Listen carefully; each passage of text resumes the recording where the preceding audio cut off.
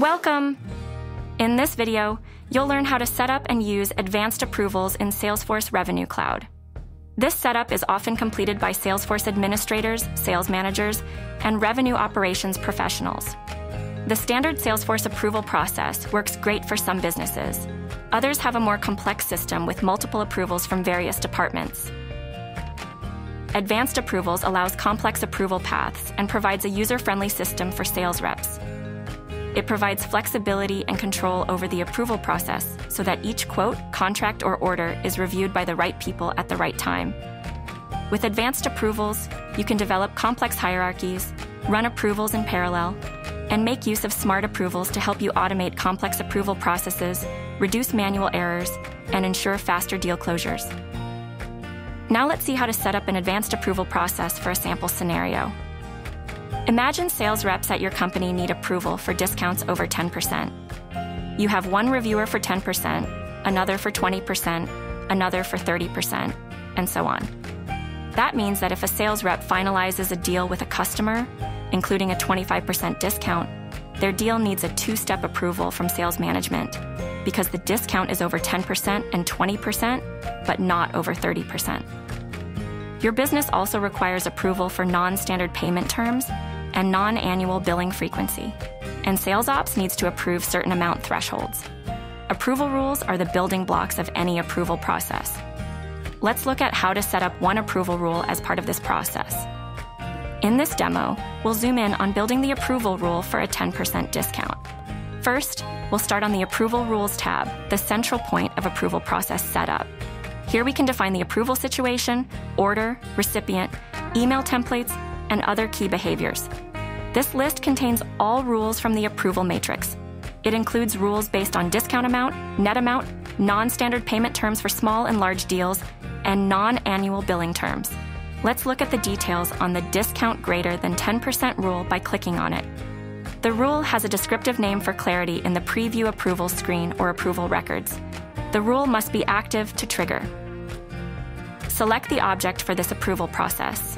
For the opportunity object, Advanced Approvals is preset. For the quote object or others, set up the object for Advanced Approvals and add its API name to the target object field. Define the approval process step for this rule.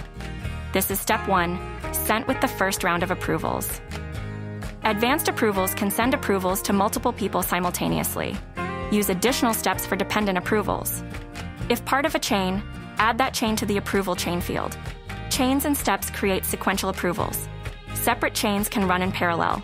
For instance, a sales management approval chain with steps 1 and 2 can run alongside a sales ops chain with its own steps.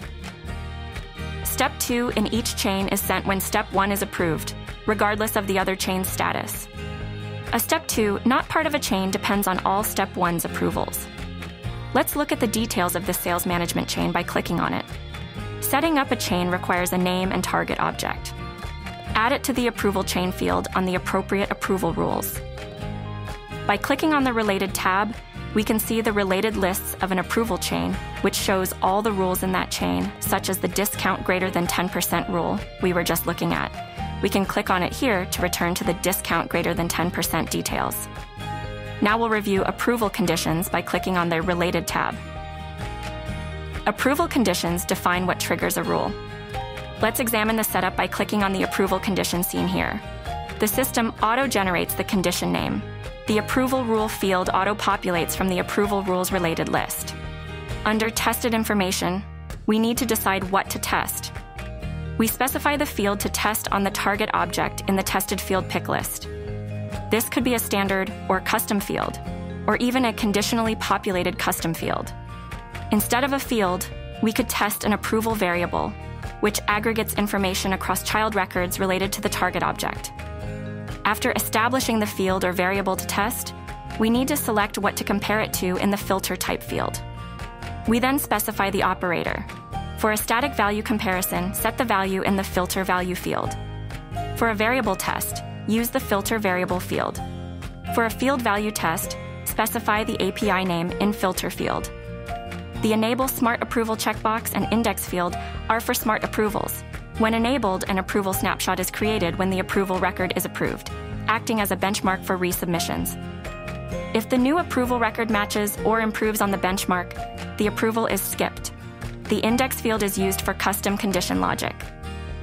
This condition tests an approval variable, likely capturing the discount among the opportunity products.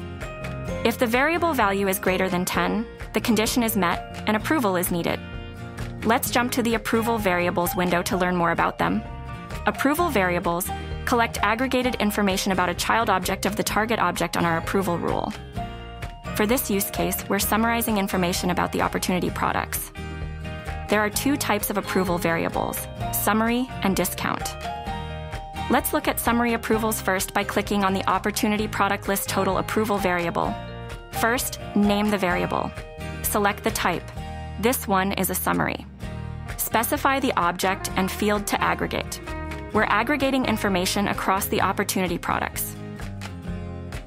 If the approval rule was looking at the quote, we could aggregate information across the quote lines.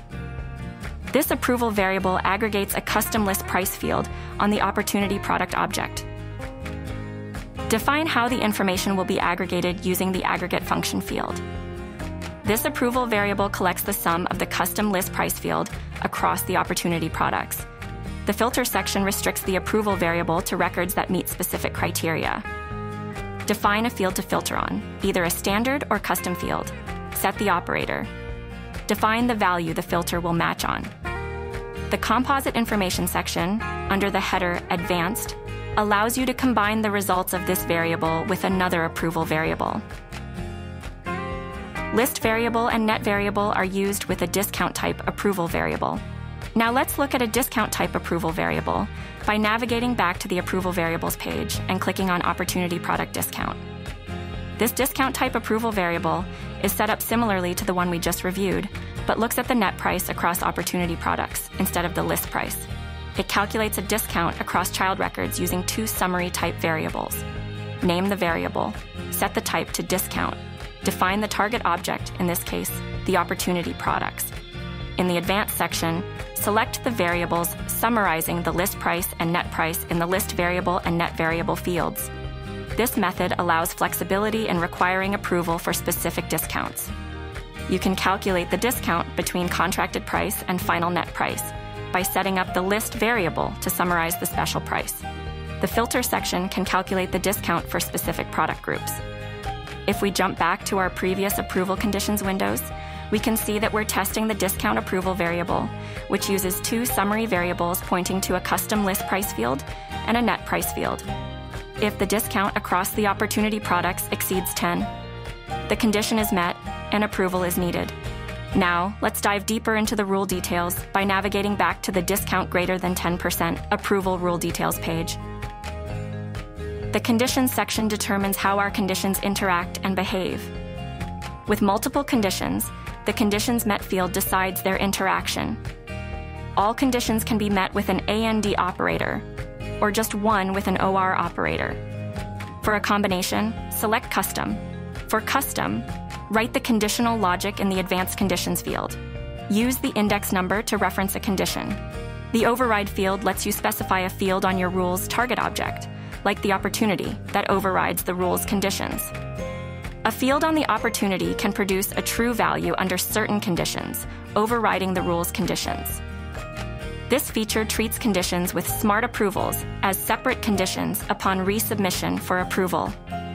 If enabled, a smart condition will trigger the rule if true, regardless of other conditions. After setting conditions and logic, decide the approver in the Approver field. To add an approver, create an approval record. When creating an approval record, you should name the approver record generically, referencing a position, not a person. The approver can be a person or a public group. For a person, add the user to the user field. For a group, add the group ID. If the approver is a group, an approval record is created for the group. An email is sent to each group member, and any member can approve the record. If the unanimous checkbox is checked, all group members must approve the record. An approval record is created for each member. Below, you'll see delegated approver information.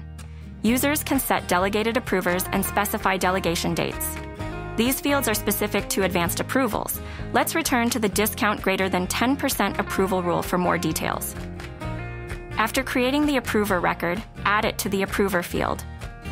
Sometimes, the approver isn't easy to define. For instance, it could depend on the sales rep's manager or the customer's region. In such cases, use the approver field. This field can contain the user ID of the approver, determined by a formula or a process builder or flow. The Require Explicit Approval checkbox controls whether the approver needs to approve each record individually. If checked, the approver must explicitly approve each record generated by this rule. Now, let's set up the email templates for the approval process. Advanced Approvals allows you to specify templates for approval request, approval, recall, and rejection notifications. These emails must be set up as Visualforce email templates. Let's quickly look at what an email template record looks like by clicking on Request Template. After creating your Visualforce email template, add its ID to this record and name it. It's now ready to be used by your approval rule. Let's return to the rule to discuss the different templates needed. The request template is the email sent to approvers when a request is created. The approval template is the email sent when a request is fully approved. The recall template is the email sent to approvers when a request is recalled. The rejection template is the email sent when a request is rejected. Request and recall emails always go to the specified approver. However, you can decide who receives approval and rejection emails in the Approval Recipients and Rejection Recipients fields. This could be the initial request submitter, the current record owner, or the original record creator. For additional recipients, use a workflow. You can set effective dates for when the rule applies. For example, you might not want a new rule to apply to deals created before the rule's implementation. First, decide which date from the target object to use. This could be the date the opportunity was created or submitted for approval. Then, specify the start and/or end date. Both dates are inclusive. The Excluded Statuses field controls when reevaluation runs. You can prevent it from running for opportunities that are pending approval, approved, recalled, or rejected. Finally, let's review tracked fields by navigating back to Related tab of the Discount Greater than 10% Approval Rule. Tracked fields monitor changes in fields throughout the approval process. A tracked field creates a tracked value record reflecting changes in the defined field. There needs to be a lookup field on your tracked value object that looks up to the opportunity or quote object. This associates the final tracked value record with the submitted opportunity or quote. Then, select the field and object you want to track. Specify how it should be tracked. All values creates a tracked value record each time an approval record is created. Any change creates a record for the initial submission, and then only if the field value changes for subsequent submissions. And that's it. We just saw how to set up an advanced approval process so that discounts over a certain amount can move smoothly through multiple levels of approvers. This one, just one example of how you can use advanced approvals to streamline and automate your own processes. For more information, check out help.salesforce.com or visit us on the trail at trailhead.salesforce.com. Simply search for the keywords, Advanced Approvals. Thanks for watching.